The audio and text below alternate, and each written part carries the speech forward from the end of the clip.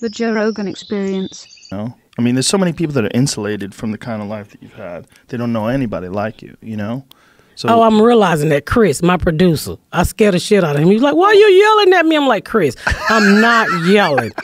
You'll know when a black woman is yelling. When she go to twisting her neck and taking off her wig and unbuckling her bra, I'm yelling. I'm just talking. My voice, I have a deep voice and it carries. You know what's crazy? Because, like I said, he's a little white kid from Indianapolis.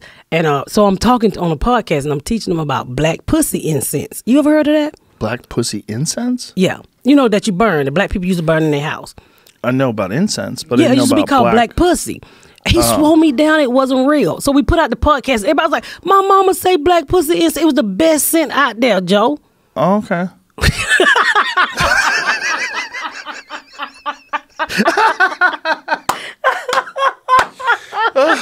You look like, what did it smell like? I like incense. Yeah, that was the name of it. And I told him about it. He's like, what are you talking about? I'm like, I'm telling you, black pussy incense. Everybody listen to R. Kelly and burnt black pussy incense on a Saturday morning, clean their house. Everybody listen to R. Kelly and burnt black pussy incense. Holy shit. Jesus Christ. So every week I'm teaching him something that he has never heard of. What do you think about all this R. Kelly shit?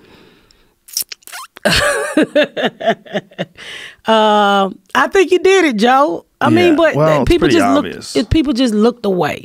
You know, yeah. I tell a bit on stage. I said something about a big dick black man that can't read. They puts it down. They have all the women. I can't read. They put it down. My first kid's father couldn't read. When they ain't got no side teeth and they can't read, they got the best sex because they practice all the time.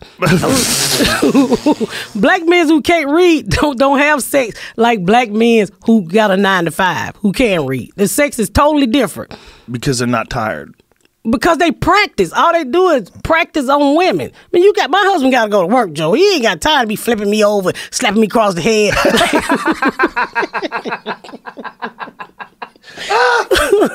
He ain't got time for all that ghetto love. Oh my God, I'm crying. He ain't got time for all that ghetto love. But when you got a brother that can't read and don't work, the best sex. Now, he ain't going to go to work, but he going to watch The Young and the Restless and The Housewife of Atlanta. But when he get back, that dick is laying on that pillow for you. Jesus Christ. I know what Whitney Houston went through. Everybody like, Bobby ain't for Whitney. I was like, that's the dick Bobby putting down. And you know he had to work even harder because she had more money than him. Right.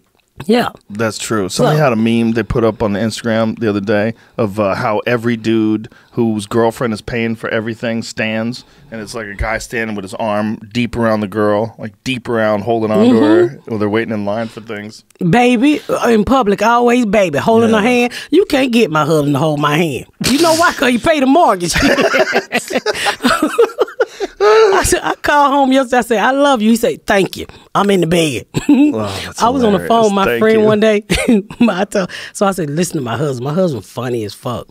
And so I said, hey, baby, you want some pussy? He said, not at all.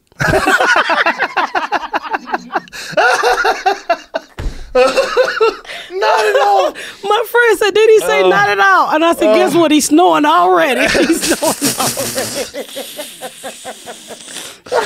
When we have that type of relationship, I said, hey, I'm going to need you to fuck me on the 14 because I think I'm ovulating. I need to get some stuff off my chest. Oh, my God.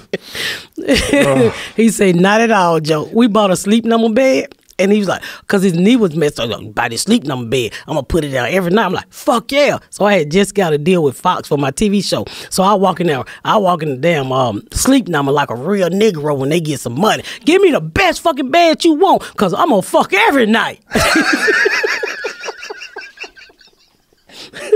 They sold me a $13,000 sleep number bed, but I should have known he wasn't gonna do shit because he was insisting on getting a mattress that split down the middle. You know, the two mattresses are separate. That shit split down the middle, and now every time I want to have sex, I gotta tell him, hey, you want to come to America and get some pussy? Come to America.